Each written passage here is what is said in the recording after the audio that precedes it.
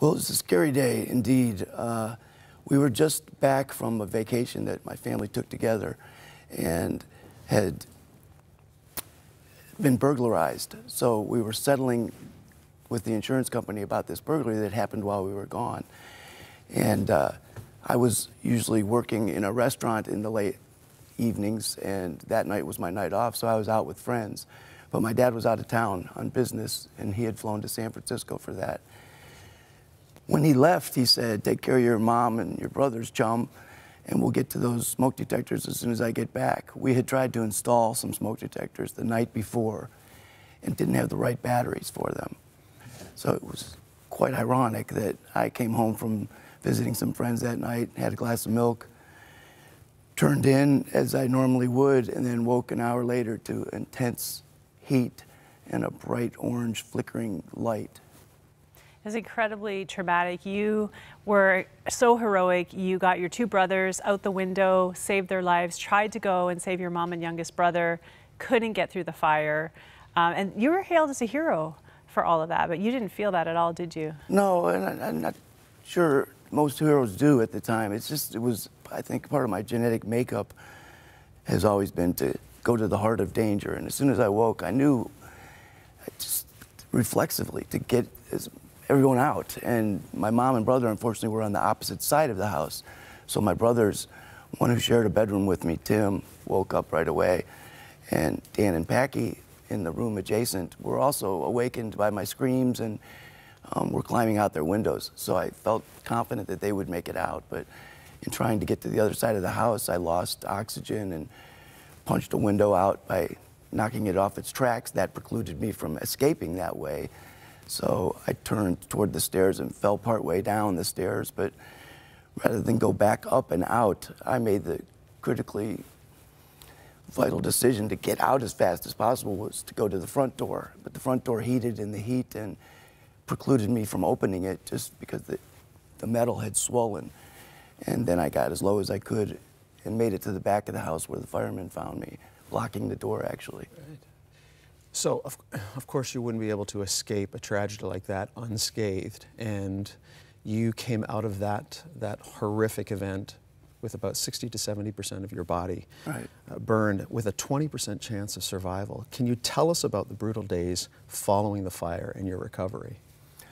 Well, from the moment I regained consciousness on the way to the hospital in the ambulance, I could hear and knew something terrible was happening. I was in an incredible amount of pain and was worried about my mother and brother that I hadn't been able to get out of the house.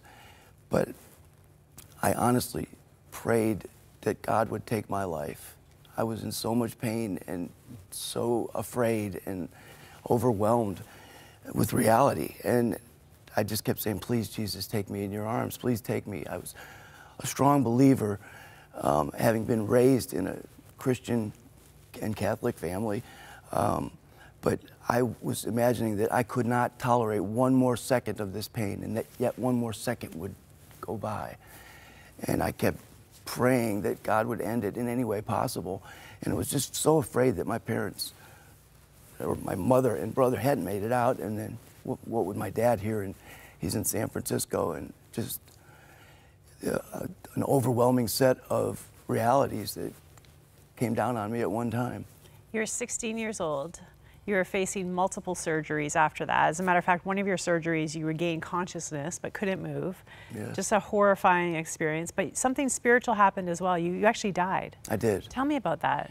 Well, I was on the table for the first surgery of many, but the doctors had waited until I was physiologically stable enough to tolerate a blood loss and the things that happened during surgery.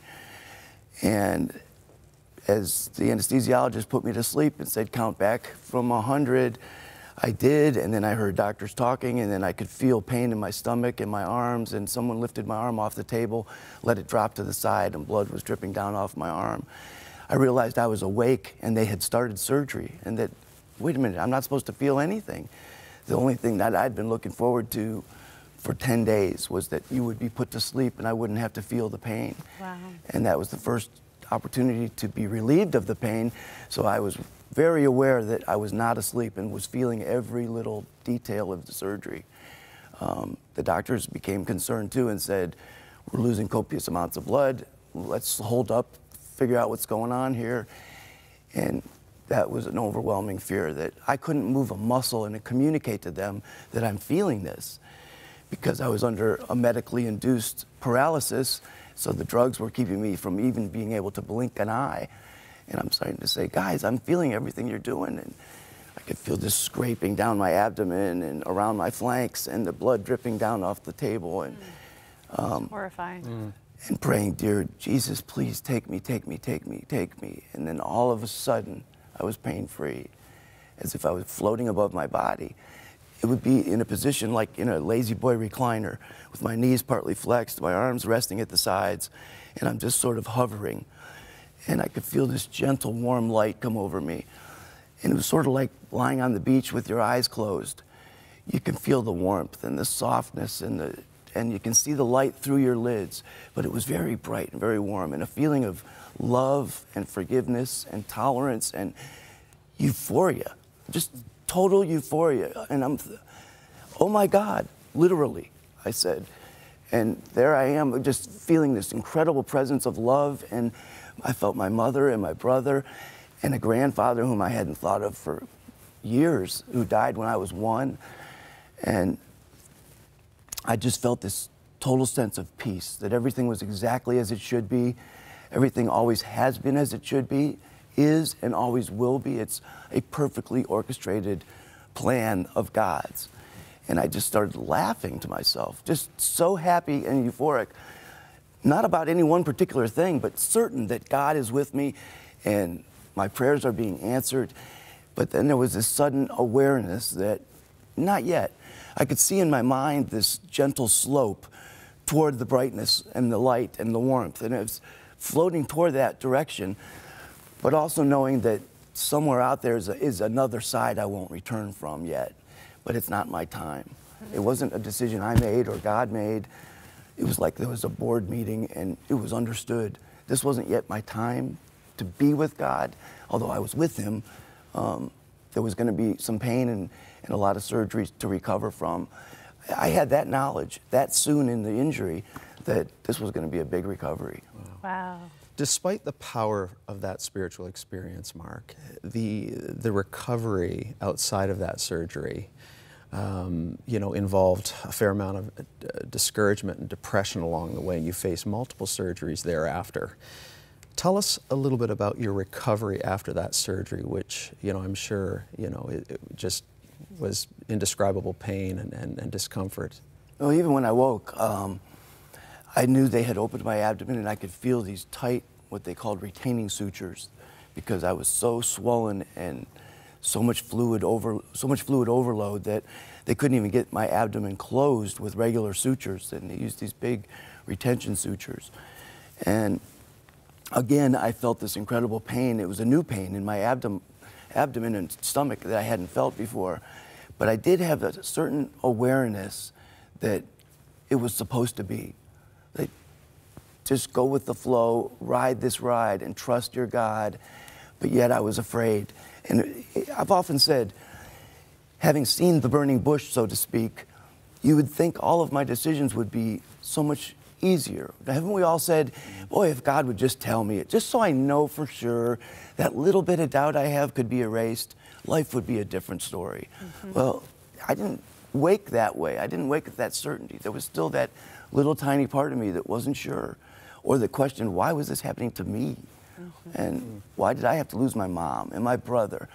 So yes, Mark, I did feel like I had a partner in my recovery, but it was not necessarily a completely synchronized relationship, and there was some contention and some anger. Mm-hmm. I'm sure, years later I realized it was anger, but I felt abandoned in the moment.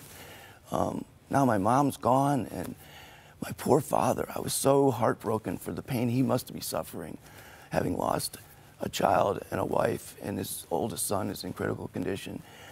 So I thought recovery was possible maybe at that point, but I sure didn't know how I was going to find the strength to do what had to be done. And you know, I think you're a 16-year-old boy, just lost his mom and his brother, going through this incredible trauma, all these surgeries. Of course you struggle, it's completely understandable, but you had this incredible doctor, Dr. Fratt, who came in and really helped you in one of your darkest moments. Tell me about him. He's a spiritual warrior, I've always called him. General surgeon who was the director of the burn unit, not by choice, but in his younger years was a trauma surgeon, and the burn unit was not being attended to enough, and he sort of found himself in that vein of medicine and then became a master of it. But not only because he was scientifically brilliant and a good doctor graduating from a great medical school, Case Western Reserve University, but because he had a heart of a giant. Just so much love and compassion that he was someone anyone could easily identify with. Just a strong, charismatic personality and a strong believer. He would go to service or to church on Sundays if he was at the hospital, which was most Sundays. But he had a strong faith that I could see and was readily aware of that something was special about this guy. And what did he tell you that changed your perspective? Well, many things over the years, but early on I remember him talking about the old analogy of a milk bottle being half full or half empty, depending on your perspective. That was a completely brand new idea or concept to me.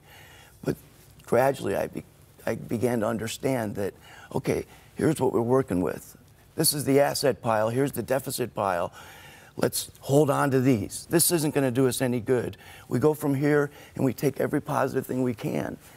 And that was a total way of thinking that he inspired in me and still does. Yeah, it sounds like Dr. Fratt had such a, I mean, obviously he was a big part of your physical recovery, Yes. Mark, but also your spiritual, emotional recovery. Indeed.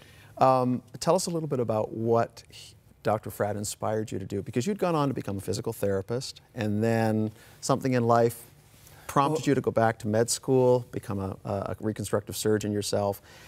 Tell us how Dr. Fratt's influence on your life has impacted your desire to see people healed. Well, he personally develops relationships with many of his patients. And I think as a physician, I like to do that too, but he's got something unique, something special that's so charismatic. But even in the difficult times, he was able to encourage and inspire and make me find that little bit of extra strength that I might have. And I think it was just his personal attachment to his goals in life and his purpose. It was very sound, and you know, the strength that I like to think my Heavenly Father provided me was augmented by his encouragement.